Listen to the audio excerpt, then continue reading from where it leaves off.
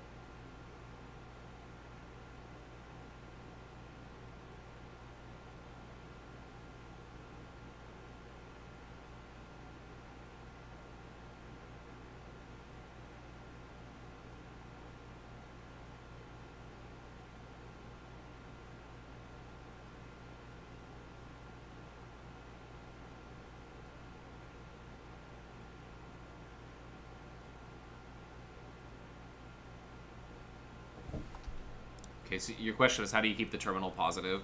So there's a separation between. So again, you'll have to watch the full video to see this, but like the battery is constructed out of this piece right here, the this copper little thing right here, and it's separated from the material on the outside here. I don't know if you can tell it's separated, but like this piece is separated from this piece. It becomes positive because you're taking electrons. So the terminal at the top is connected to these guys, okay? These black things right here, the manganese oxides, right? That's what the top is connected to. And when the redox reaction occurs right here, these guys are giving up electrons, okay? So they become net positive. These are giving up electrons. So the electrons go here, and if you lose a negative charge, you become positive. And everything, the other stuff in here is designed, like I said, this wall is designed so that the positive portion never touches the negative portion. So this brass little, I don't know what you want to call it, like, it's like a nail, right? This nail ends up staying negative, while the casing is actually, the whole casing apparently is the positive part. All this stuff on the outside right here is the positive part, and that's in contact with this. So this stays positive, and this stays negative.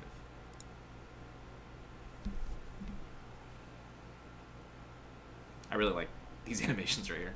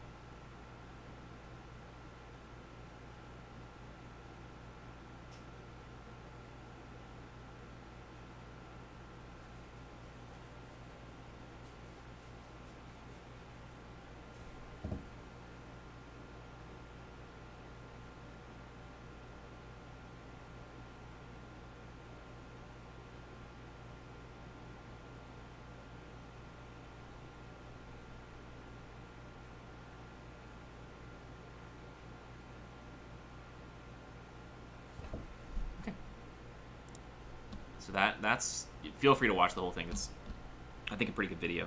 I've never watched this person's videos before. It's called The Engineering Mindset. I will say there were a lot of ads in this video for some reason. I do not know why, but there were a lot of ads. But I might be checking out more of this, I don't know if it's a group or what, videos, because this one was actually pretty well done. It's put out in this was actually just, this is really recent. The main reason I chose it is because it was really recent, and then I watched it and I was like, this is kind of decent, so. I don't know. Do you guys have any questions about that? He had a really good, yeah, did you watch the video on capacitors? Did you like it? I was going to watch this afternoon. Okay, that's really good. That's really good to hear. Because that's actually, I wanted to watch that one too to see how he did. Okay, so the battery is a source of EMF. As you saw, it can provide the energy you need to move electro things, right? In this case, it's moving electrons. I think that's part of why we call this the electromotive force, is it moves things, right? And then when we move those things, we can make them do work for us. And that's the main reason why you're studying Physics 1C. This is the primary reason why you're studying Physics 1C, is because we can use the motion of these electrons to power lights, to power computers, to power the world effectively. It's the main way in which we, in the modern day, get things that are not us to do work for us. The electrons are like our little workers, and they produce work for us. And there's so many of them, and it takes such a little small amount of energy to move them that it allows us to do a lot of things that otherwise we wouldn't be able to do. Okay, so let's talk about another form of this, generators. This is anything that turns mechanical motion into an electromotive force. So a generator is actually the opposite of something called a motor. A motor is a generator in reverse, and we'll be talking about those as well. For this, I'm just going to show you this simulation right here. This is something that it's really unfortunate that we aren't in the actual laboratory, because this is one of my favorite things in physics. So what we have here is a coil. Okay, it's a coil. It's connected to a light bulb. All right. And we could also change the indicator to be a voltage meter, but we're going to use a light bulb because it's definitely more impressive, I think. Because I personally, when I think of electricity, I think of light bulbs, I think of lightning, that kind of stuff. So this is it. Meowers said just a second ago, moving magnets equal electricity, right? And they do. Even though this is just an animation, this is in fact exactly what would happen if I set something up like this. Simply by moving the magnet near this, and I don't need to move it into it, but when I move it inside of here, I get a huge impact. This is called induction. This is called electromagnetic induction, okay?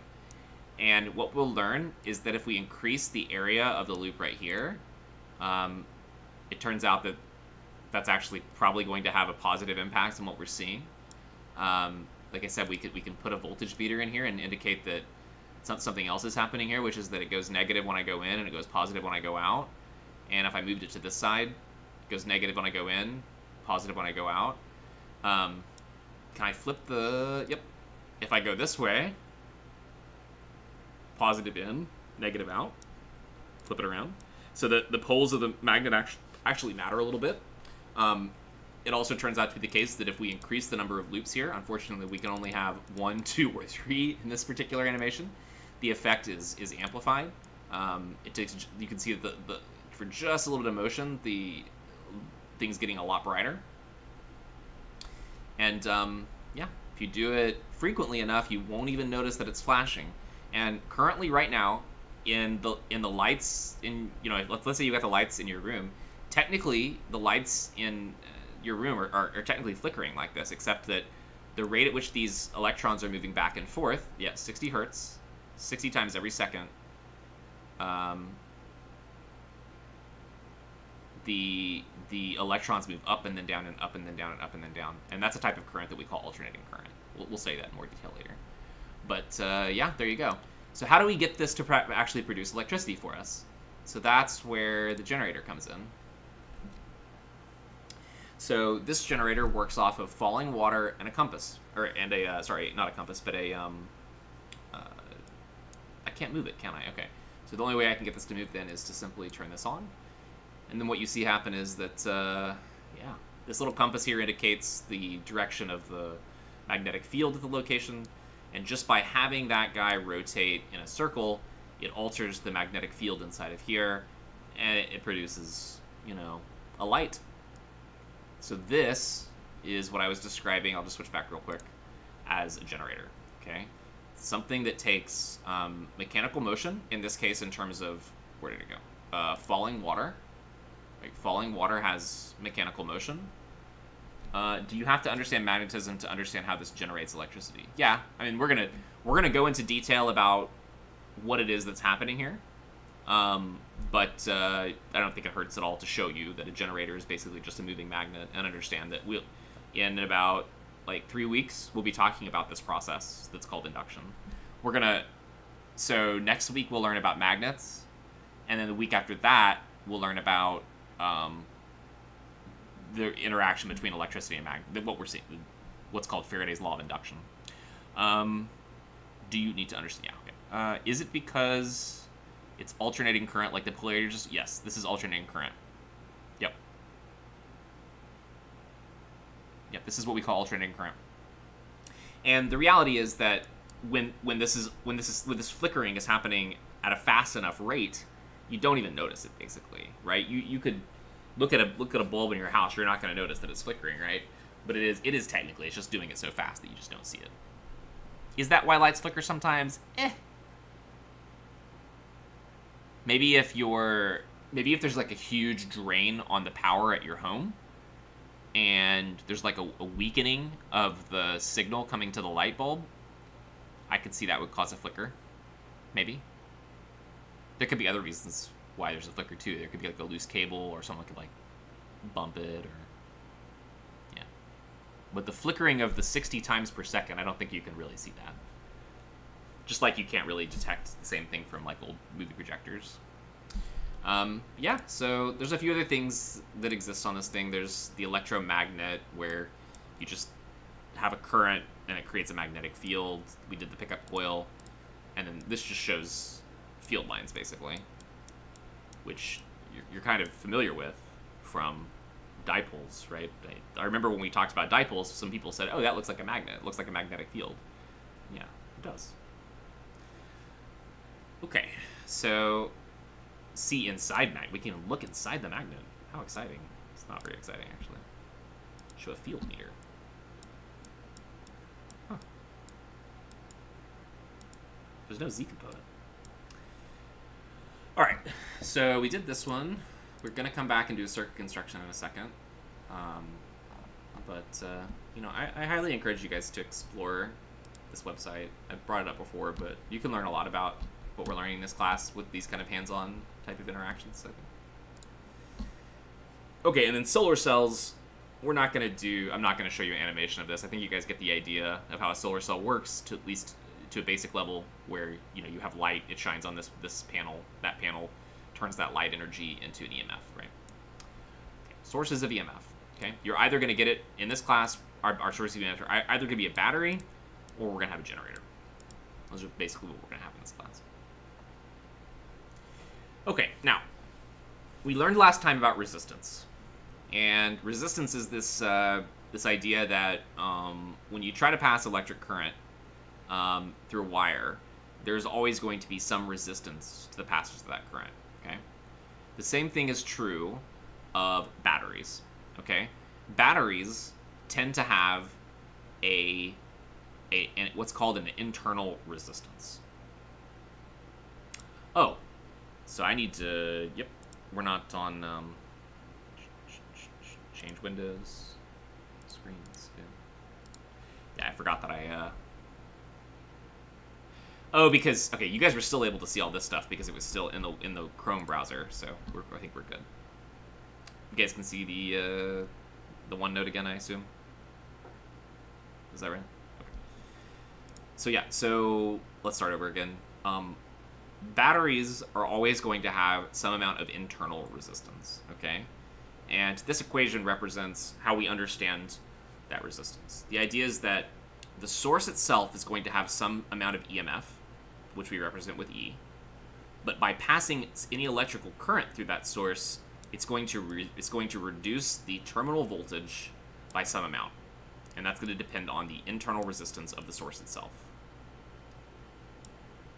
So we're just going to kind of look at a problem, because I don't know how else to teach you what this equation means other than to apply it to apply it to an electrical circuit. All right. As we go through these problems, you're going to want to get used to these symbols that are drawn in this diagram right here. So I've included this so you can look at it. Anytime you see a line, it's a conductor. It's like a wire that has negligible resistance. Anytime you see a little squiggle like this, often with an R above it or with 10 ohms, that's a resistor. That's a device. What a resistor is it something that turns electrical energy into heat, basically. A very common example of a resistor that you might find in your home is if you have a toaster. I don't have a toaster. Maybe you guys have toasters. If you have a toaster, on the inside of the toaster, those little tiny curled up wires that you can see that glow really hot when you plug it in. Does anyone know what I'm talking about? Inside of a toaster? I guess I can pull up a picture of this. You guys know what I'm talking about, right? You've seen this before. They glow right. Yeah, they turn red on the inside, right? So just like this right here. It could be, yeah, this would be like all kinds of different things. It's quite literally little pieces of wire, and this is a good picture of it. They're often wound up into these little tiny like coils, okay? The reason why they wind up into coils is you want to make it as long as you possibly can, because we learned last time that the resistance of a piece of wire is proportional to how long the wire is. It's also proportional to the diameter of the wire, and it's proportional to the resistivity of the wire. So you choose like maybe carbon coils or something, some type of coil that's going to do a good job of taking that electricity. And when you try to push the electrons through here, what happens? The electrons start to rub against the material, and they produce heat. You stared at them lovingly while making Pop-Tarts as a kid. Yeah, I did too. Space heaters are another example of this. It's quite literally just little wires that when you pass electricity through them, they heat up. That is what a resistor. When you think resistor, that's the first thing you should think is what I think is a toaster. But you should just understand that it's any device that takes electricity and turns it into heat. And of course, once you have heat, you can cook things, right? Electric stoves work off the same principle, right? Those stoves that have that black, like, circular ring, right? That's another example of a device that takes electricity and turns it into heat. Turns it into internal energy, but saying heat is to some extent a little easier. This symbol right here, which I think you've seen me use before, is the source of EMF. The longer vertical line always represents positive. I might not always write that. Your book might not always write that, but I'll try to remember to do so. These two are a source of EMF with an internal resistance R. So basically, this is just a combination of these two. If you think about it, it's just, here's your battery, and there's the resistance of the battery. And then you've got 2 meters. The V with the circle is a voltmeter. It measures potential difference between terminals. And then A is an ammeter, which measures current flowing through it. You will always see the voltmeter placed in parallel. You'll always see the ammeter placed in series. So, let's see if we can keep some. I think we can keep these on the picture a little bit here. So with this set of things, here's an example of a circuit. This is what we'll be dealing with basically for this week. And I think circuits are something you're going to see quite a bit of in this class. All right, so this is a source in a complete circuit. It says we add a 4 ohm resistor to the battery.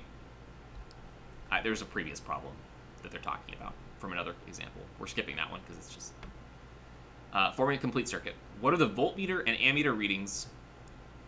That's the voltmeter. That's the ammeter. We want to figure out what they are, basically. So here's our picture. The only equations that we have so far are these. We learned about Ohm's law last time, which says the potential difference between 2 points, delta V, is equal to the current multiplied by the resistance.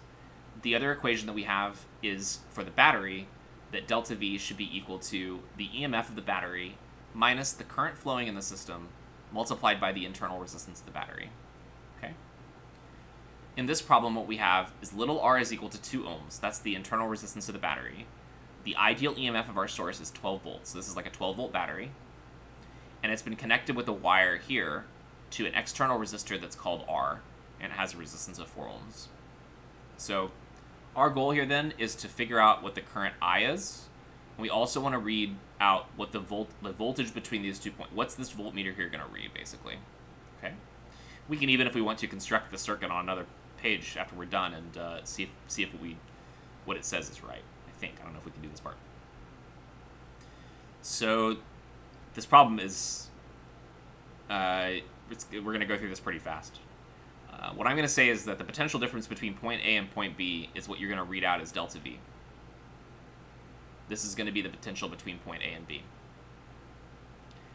And that's what the voltmeter is going to read out. The other thing I'm going to say is to notice that for our resistor, the resistor is going to have a potential difference across it that's going to be I times R. These two are going to have a potential difference that's going to be E minus I times little r. And these two are going to be equal to each other in this case. The reason why they're going to be equal is because when you measure the potential difference in a circuit, you're always going to pick 2 points, and the potential difference between points A and A prime is going to be 0. The reason I can say that is because it's a wire. And one of the things we learned is that if you have a wire and it has no resistance, there's going to be no potential drop across it. you're going to have the same potential all across the wire. This is one of the properties of conductors that we learned earlier in class, is that if you have a conductor, all points of that conductor have to be at the same potential, assuming that there's nothing in between. If I put a battery in here, that's no longer going to be true, okay? If I put a resistor in here, it's no longer going to be true that these 2 points are the same in terms of potential. But as long as it's just a wire, then the potential at A is the same as the potential at A prime. So that means whether I connect this voltmeter like I have here, or whether I were to connect the voltmeter down here, it's going to read the same thing. And that's why we can make the statement that I did, that these two equations have to be equal to each other. Does anyone have any questions? I understand if that was confusing. No? Alright. So this tells us that the current flowing through our resistor, okay, that's represented by I, that's electric current, that flows all the way around here, should be equal to the EMF of the battery minus the current flowing through the battery times its internal resistance. And we will use this to solve for the current. If I add little IR to the left side, we get this. I can factor the I out.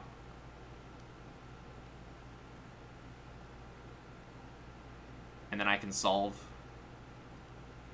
for I by saying that if I take the EMF of the battery, I divide by the resistance of my external resistor here, and I add to that the internal resistance of the battery, I'm going to get the current flowing through the system. Think about this. This basically says the EMF divided by the total resistance should be equal to the current. The EMF in this case is 12 volts. That's what's coming from the battery. The resistance to that push is R plus R, which is going to be 4 plus 2. That's an ohm. The symbol for resistance is this. I'm not always going to draw it very well. Let's just, I can do a little better though, right? There we go. 4 ohms plus 2 ohms, 12 over 6 is 2 amps. That's actually a lot of current, but this is a kind of toy problem. Okay. That's what the current is. The other question is, what's the potential difference between A and B? That is to say, what is the voltmeter going to read? Well, this is what the ammeter is going to read. It's going to read that it's 2 amps. The voltmeter is going to read, you can either use this equation or this equation. Doesn't really matter.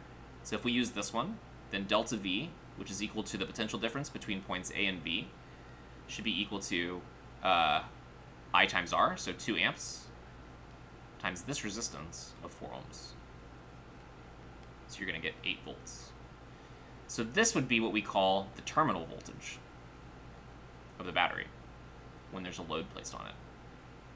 And it's dependent upon how big of the resistor you put here, right?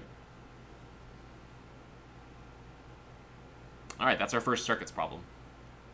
The equations are pretty simple. Whether you understand them, I don't know. But hopefully by the end of this week, after we talk more about this stuff, you'll get a good understanding of how to handle these systems. This is a very simple one. We'll look at more complex ones, but I'm also going to teach you rules about how you handle them. This is just a special case. Does anyone have any questions before we move on?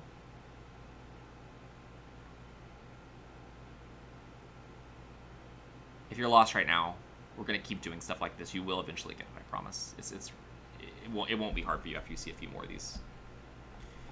So next thing we want to talk about is electrical power. How does power work in circuits?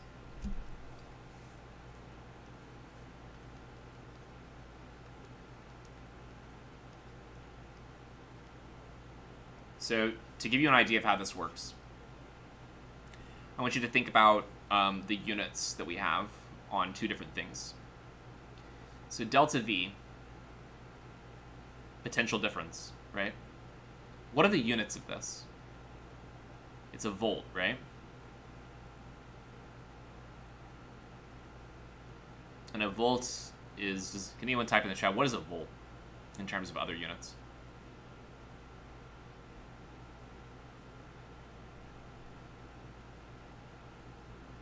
Joules per coulomb. That's exactly right. It's joules energy, right, per charge. It's a type of potential energy per charge. A battery that has a 1.5 volt rating can produce 1.5 joules per coulomb. Okay. What's another thing we've learned about? We've learned about current. Electric current. The symbol is I. The unit for current is the amp, 1 ampere. What are the units for the ampere?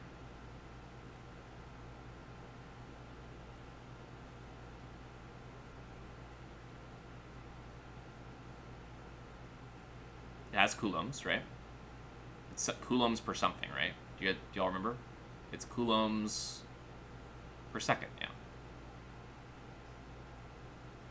Okay, so this is energy per charge. This would basically be energy divided by charge. And then this is charge per second. This tells us the rate at which the charges flow. This tells you the energy you get per charge, right? So we want power. Power is what? The unit for power. What's the SI unit for power?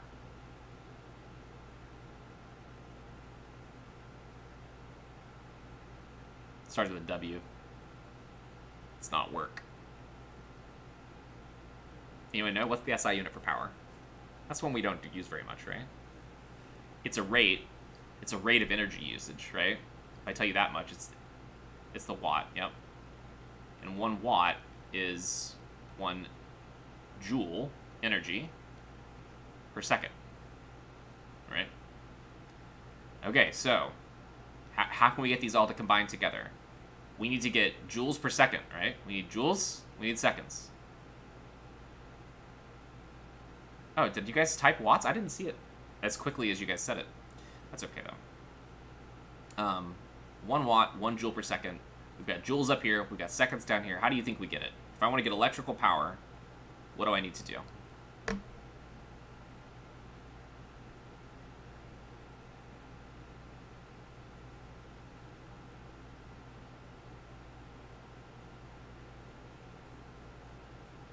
Not watts times volts. Nope. Watts divided by volts would give you coulombs per second. There we go. Amp times volts gives you joules per second, right? That is to say, if we take current and you multiply by potential difference, that gives you power. Joules per coulomb times coulombs per second, right? You get joules per coulomb, multiply by coulombs per second, and you get joules per second, which is a watt. There you go. That's it. That's electrical power. Power is equal to current multiplied by voltage. Just to give you an example, if in your home you have potential difference coming from your wall that's about 120 volts, and you want to understand the rate at which you use energy, you just need to know how fast are you pushing charges through here, right? If I tell you I've got 120 volts, what I really mean is I have 120 joules for every coulomb that you send to me, right? So if I tell you the rate at which I'm sending charges through in terms of coulombs per second, then all you need to do is to multiply that by that. So if you have you can look on your devices at your home if you want to. You can look on your charger for your cell phone, and it's going to tell you exactly the rate at which it uses current, okay? Maybe one of you can look at your cell phone charger now, I don't know. It's going to say something like 1 amp at 0.5 volts or something like that. You're assuming that's why some chargers can charge faster than others because it's a higher amp rating. Yes. Yeah, that's right. So your cell phone charger might say something like 1 amp at 0.5 volts. What does that mean? Well, if you take this times this, that's a power consumption. You're consuming power at a rate of 0.5 watts. And you could figure out, how long, what does it cost to charge your phone overnight and stuff like this from this type of information.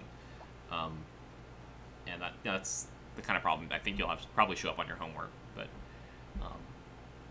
any device you have, anything, yeah, it literally says a voltage. Look closely at your charger, and it's definitely going to have writing on it, and it will tell you the current and the voltage, or it will tell you the power. One of those three things is going to be on there. It has to have it on there.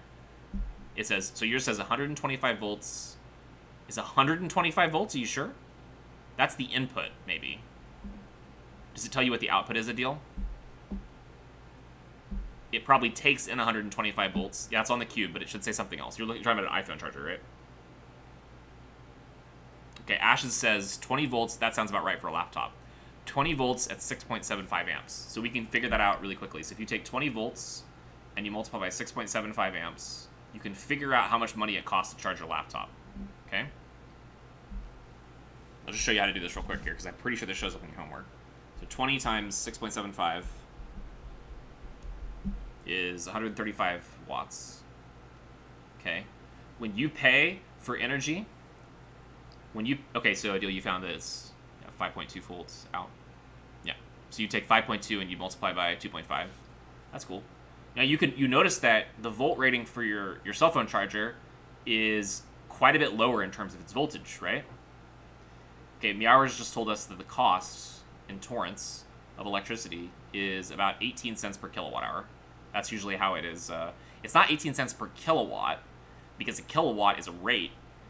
It's kilowatt hour is what they call it. So it's 18 cents per, and then it's written as kilowatt, which is 1,000 watts times hour. That's usually what you pay for. So if you used 1 kilowatt, if you used a device that had a rating of 1,000 watts for an hour, it would cost 18 cents, okay? How long does it take to charge your laptop, Ash? That was your laptop, right? How long does it take to charge? Do you know? Hour or two? Fully charge in 2 hours? Okay, so in 2 hours, you would take 2 hours. You need to multiply by the rating in... Oh, it doesn't hold on to charge. Fair enough. You multiply by the rating in terms of kilowatts. So that's 0.135 kilowatts. The kilowatt hour, okay, a kilowatt hour is a unit of energy. Okay, because that's what you pay for. You don't pay for power. You pay for when you actually use it. So 1 kilowatt hour is a unit of energy, just so you know, because you're taking watts times hours. This is the unit we use. Instead of using joules, we use kilowatt hours. So you take 2 hours times 0.135 kilowatts, and then you'd multiply by the cost. Whoops. You'd multiply by the cost, which is $0.18 per kilowatt hour. And that's going to tell you, it's not going to cost much, right? It can't cost much to charge a laptop, otherwise you would notice it on your bill. Let's see, 135, and then times 0.18. It's going to be a few cents, right? Looks like 5 cents. It's about 0.0486, which is about a nickel. It's about 1 nickel. Shiny nickel. So it does not cost much to charge your laptop, right? But other devices in your home, they use more power. If you have a washer dryer in your home, running a dryer uses a lot of power. Your microwave uses a lot of power too, but you only run the microwave for like 2 minutes at a time. Air conditioning units might have as much. If you have a central air conditioning unit, then the air conditioning unit may have a power rating of like 5.5 kilowatts. Okay? And this is related directly to the current that it draws and the operating voltage that it uses. Okay? And all this information can be found on any electrical device you have in your home. And that can tell you, you could predict exactly how much it would cost to run these things. So if you have a family member, or you have someone in your home when you grew up and they told you, you need to turn off the lights because you're wasting all this money, you're wasting the electricity or something like that, you now know how you can counter them and be like, you know what, I left that light on all night in my room, but it only costs 2 cents, you know? These are all things you can figure out. Light bulbs have a power rating on them, right? You plug a light bulb into the wall, it might say 100 watts, it might say 60 watts. You probably figure out that a 100-watt light bulb uses more power than a 60-watt light bulb. You shouldn't leave things plugged in. It's okay to leave some things plugged in. I mean, your laptop isn't really going... If your laptop is charging, once it reaches a full charge, if it's turned off, it's probably not drawing very much power. How much money you've wasted in power over your lifetime? You could figure that out. You could roughly estimate it. It's probably not much. I guess the question would be, do you pay for your own power? Because that's how you figure it out really quickly. They tell you each month exactly how much you use. And you can see when it goes up. Like in the wintertime, it usually goes up. It also goes up in the height of summer if you're using electricity, if you're using a air conditioning unit, right? So, what you can do also, by the way, with this equation, is that we can combine it with Ohm's law. And if we combine it with Ohm's law, we get a couple more equations here. So Ohm's law tells us that delta V is equal to I times R, right? So if delta V is equal to I times R, that means power can be written as I times, replace delta V here with IR. And this would give us the power in terms of current and resistance, I squared R. There's another version, and you can work it out for yourself, but it's basically delta V squared divided by R. Okay? These three equations will tell us at any moment in time what the, it'll tell us exactly what's going on with power. You could even use it, for example, if you knew the power of a light bulb, okay, and you knew the voltage that was applied across, you could actually figure out the resistance of your light bulb if you want to. I think you might have a homework problem about that. So just as a way to kind of reinforce these ideas and see how they're used, we're going to use the same... Whoops. Didn't mean to do that. Maybe I didn't do anything. So we're going to take the last problem that we did, and we're just going to ask a couple more problems, a couple more questions about it. So we'll copy it. So we're going to use the same circuit, and we're going to ask these two questions now. A little smaller.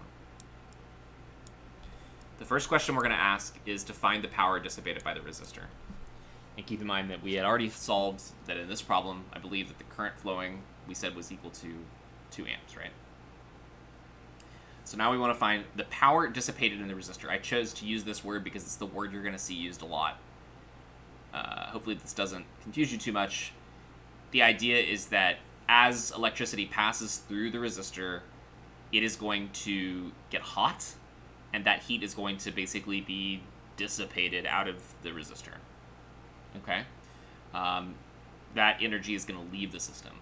And we want to figure out the rate at which that occurs. Find the power dissipated by the resistor. Our equation tells us that all we need to do is to take the current squared and multiply by the resistance. The current in this case was 2 amps. We're going to square that. And we're going to multiply by the resistance, which in this case is 4 ohms.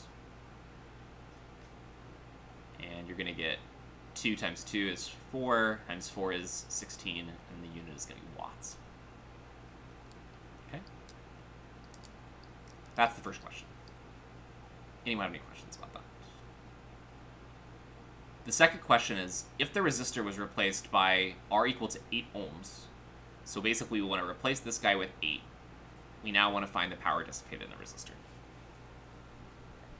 Okay, to do this, what do y'all think? Do we need to recalculate the current?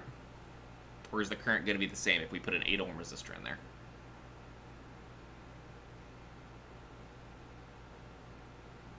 Current should change, exactly. Because we saw before, we calculated that the current was equal to the EMF of the battery divided by the resistor R plus little r. What should happen now? There's more resistance in the circuit. What's going to happen to the current? Should the current go down or should it go up? What's your prediction? Down. Yeah, that's exactly right.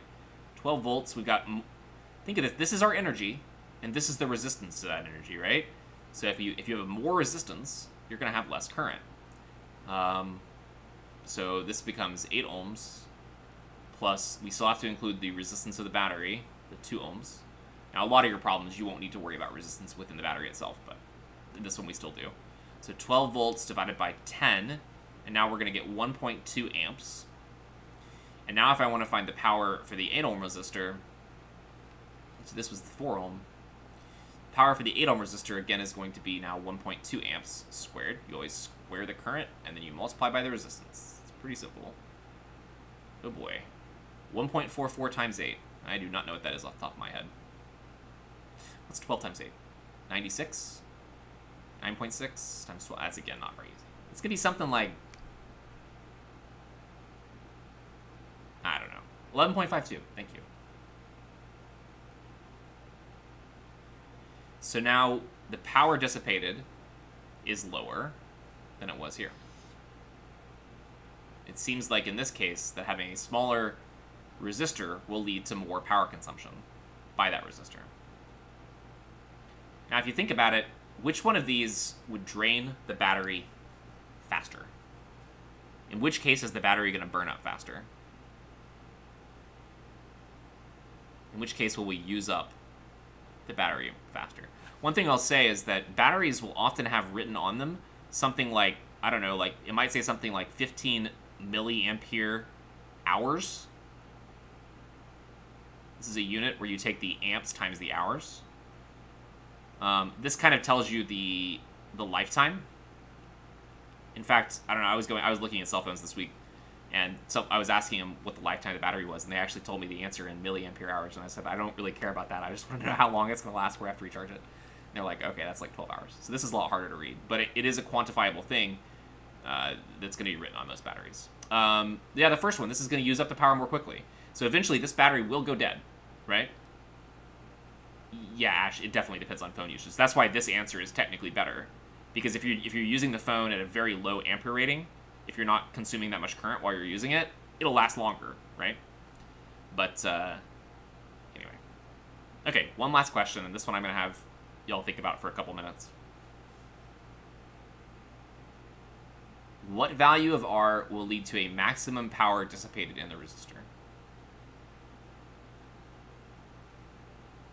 What value of R will lead to a maximum power dissipated in the resistor?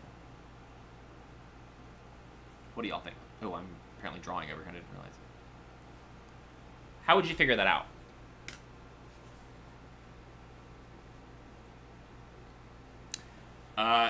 Zero? Well, the problem with zero is that the power is proportional to the resistance. So if it's zero, then the answer is going to be something times zero. Yeah, you get zero. It looks like a smaller R is better. Right? It looks like a smaller R is better.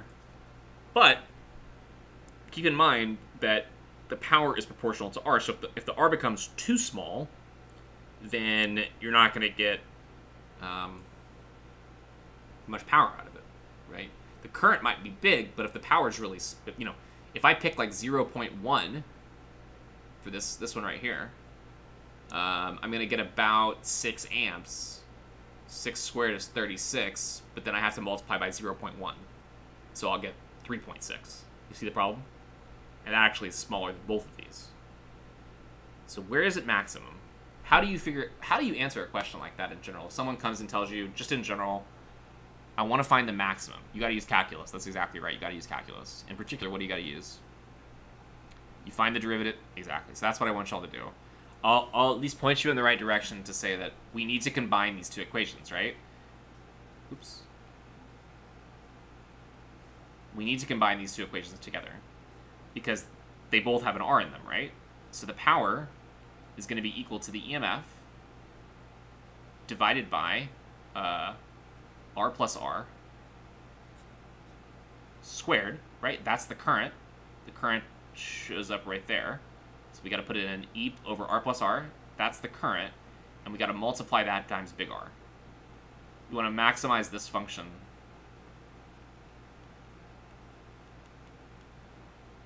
With respect to R. Which, as you said, will involve find the derivative and then set the derivative equal to 0. So give it a shot. You can plug in numbers if you want, if you're more comfortable. Plug in a number for E and R as given, 12 volts and 2 ohms. And yeah, give it a shot. I don't know how long that'll take you. So I'll give you like 3 minutes, because we're kind of at the end of our time, and we'll solve it at the end. You can definitely do it without plugging in numbers, but if you want to plug in numbers, you can. The numbers would be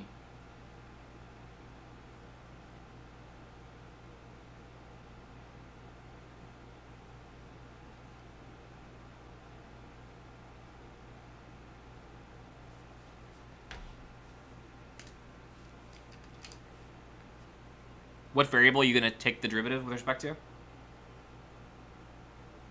There's only one variable, right? Big R.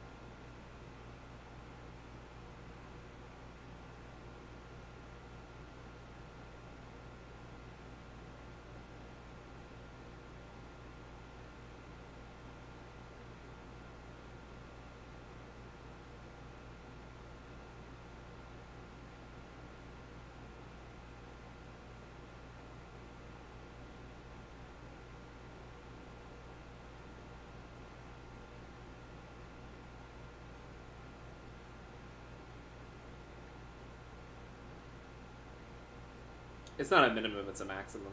But I believe that is the correct answer, Ash. Yes.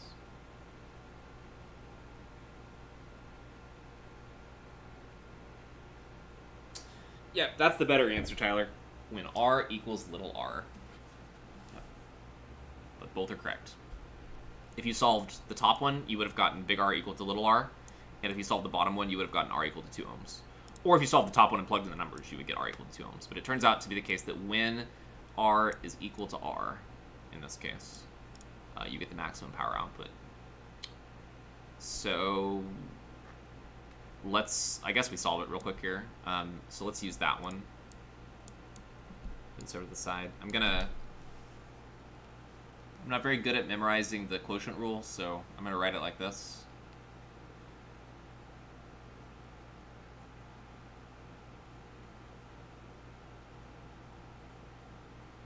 And then we're going to do the derivative with respect to big R. This is just a constant. Low D high minus high D low divided by low low. That's a good way to remember it. I like that. So this one, we're going to take the derivative of this one first. So you're going to get -2 times R plus little r. And then you subtract 1 from the power, so it becomes -3. Please tell me if I'm doing something wrong. Multiplied by just r, and then that's plus, we take the derivative of the second term, which is just 1, so it'd be e squared times r plus little r to the -2 times 1. We can leave the 1 in there in case you want to do that. We need to set this equal to 0. By setting it equal to 0, we can rearrange the terms so that it becomes e squared times r plus little r to the -2, that's the second one, should be equal to 2 times the EMF squared times r plus little r to the -3. A lot of things cancel. This whole thing is going to cancel, I believe, right? And this will go down to the -1 power.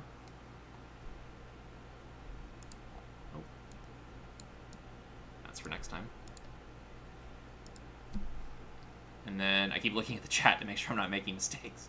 So this ends up being 1 is equal to, and now we're going to plug in, like, rewrite it the normal way, 2 over r plus r. And then that leads to, r plus little r is equal to 2. So big R is equal to, I made a mistake, didn't I? I must have made a mistake. Did I make a mistake? I don't know. No one's saying anything. So it's equal to 2 minus little r. That's not the right answer, is it? I made a mistake somewhere, didn't I?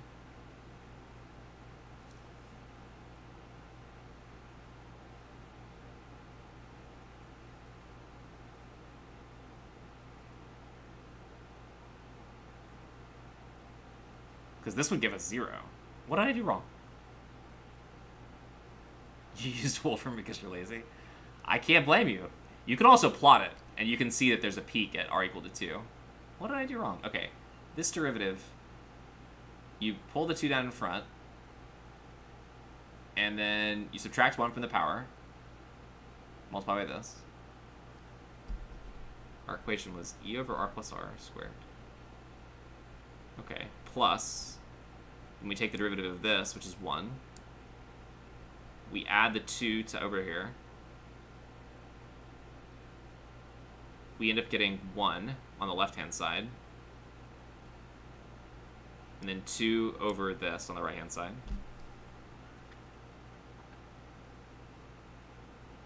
We're running out of time. I only have 2 minutes to figure this out before we've ended our time. Anyone help? What did I do wrong?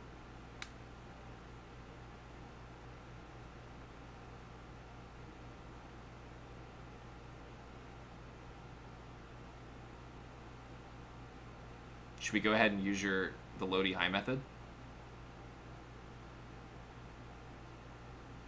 You want to try that? So the e squared disappears, right? So let's try the Lodi high method. You did the okay. So Tyler, what did I do wrong? Help me. Did I do my derivatives wrong? I feel like I did my derivatives wrong somehow. Derivative of this would be -2, r plus r to the -3. So it's is it just the algebra then? You're saying the calculus looks right to you? Calculus looks right to me too. -2, r plus r to the -3. I'm not going to be able to see it unless I redo it. I know it.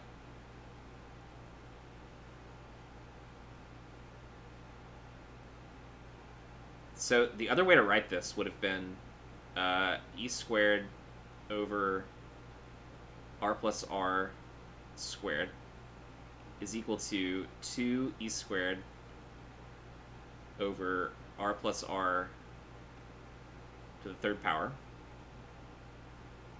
Oh, there it is. Thank you. It's right there. There we go. That's right. Thank you, Bella. I appreciate that. This was times r. Where can I put it?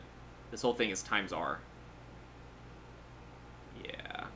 So this would be 2 times r. So this would be 2 times r.